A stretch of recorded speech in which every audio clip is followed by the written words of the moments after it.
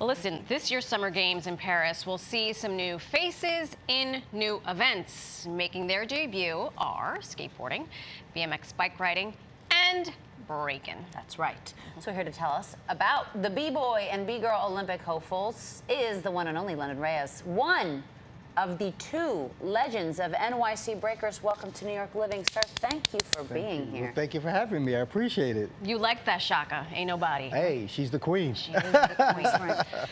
We have to start off, we have to set a level playing ground. Please do.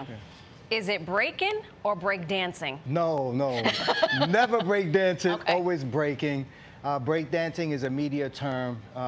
In the 80s, it became very commercial, and people didn't know what quite to call it. They knew they were breaking, and they knew they were dancing, so they just assumed it was break dancing. But it's either b-boying or b-girling or just breaking for short. Okay. Oh my God. Now we can continue with the rest of the segment. Thank you, thank you. This is really fun for me because this is something, again, I know from probably the media and television wrong is breakdancing, and we're like going in with an icon to get to the roots of it and laying it all out. Are you like just incredulous that it's at the Olympics this year? I am so excited to think that what we did as kids, and people need to understand that we were just kids, teenagers, still in school, creating this thing that they eventually called hip-hop and breaking culture. And here we are 40-something years later to see it in the Olympics on an international platform. It's crazy. It's beautiful. How did you get your start in breaking? What was your b-boy name? Were you b-boy London always? Yeah, well, Okay. all of us grew up in the same neighborhood. We went to the same high school for the most part. Who's this? Hey, that was me back in 1998. Yes, that's when I was in shape back then. The core. Yeah. Woo! So you got your start there, and I know your homeboy, Chino Lopez, Yes. who's unfortunately under the weather, but he had a premonition. He knew way back in the 80s that break-in was not going to be confined to the streets of New York City. And what did he say back then? Well, he said back in the early 80s that he believed that breaking should be part of the Olympic Games, and he saw that as our future. And he actually wrote it on a piece of paper and dated it January 15, 1984. I think we have proof. Oh, look at this. That's wonderful, yes. Look at this. Okay. He knew.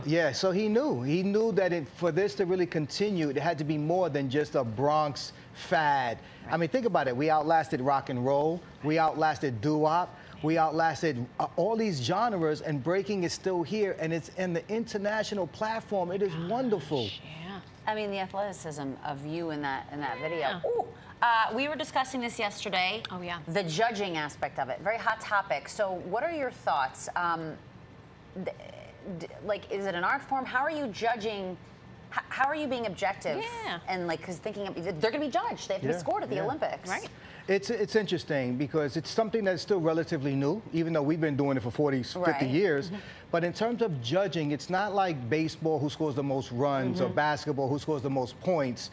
It's a little bit subjective, right? I feel like it's like diving, where there's a degree of difficulty, and the trick or the skill or something. And like gymnastics, because I assumed, wrongly, that there would be like 5 compulsory moves, like there had to be a head spin or a windmill, or is that the case? No, that's not the case. Okay. So they're still being worked out. It's like anything else. It's the beginning, so you're going to have some growing pains. But ultimately, you have professional people that have been doing this for a very long time judging this. What, can we get into some of the competitors, because we have an expert in front of us. We want to throw up some names, some hopefuls, and you give us the lowdown on who's who. Oh, Can we do that for us? Let's start up with first things first, Victor Montalvo. Victor, oh my God, what an incredible dancer. What a beautiful story. When you talk about someone like Victor, you're talking about somebody that parents came from Mexico down to America. He's living the American dream, coming to this country. Now he's going to represent us on an international platform, and hopefully he can bring home the gold. You see this? I just got goosebumps.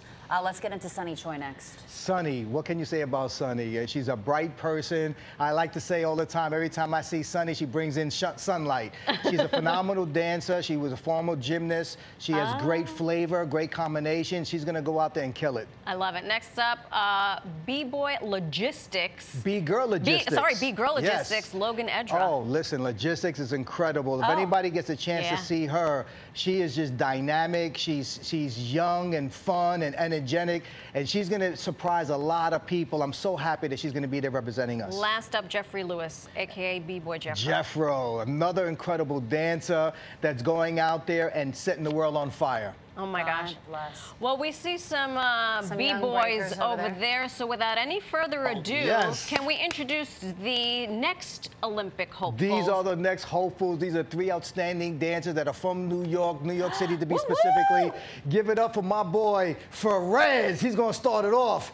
Right to his right, we're going to, oh, okay, go ahead. This is B-boy Perez. Nothing can stop me. I'm all the way out. Oh, here we go. Let's go, baby. This is B-boy Perez. Okay.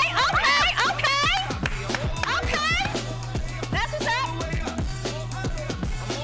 He should be in Paris now. Oh, yeah. Hey. Next up, his brother, his younger brother. He goes by the name of B-boy Soul. Soul brother number 1. All right. Top rock, nothing but flavor for you, baby. Let's go. Oh my gosh. Yes. That's what's up. That's what's up. Defy physics. Defy physics.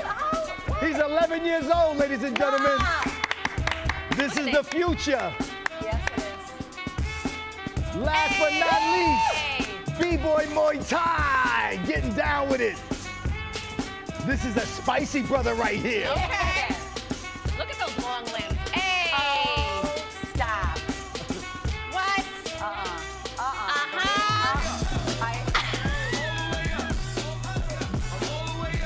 Hey. Oh my goodness. Perez, what you got? Let's go. Last one, last one. He's about to set it off. Huh? Something nuts is going to happen. Oh, my God. The windmill. Okay? Those are flares. Oh, or flares. Oh!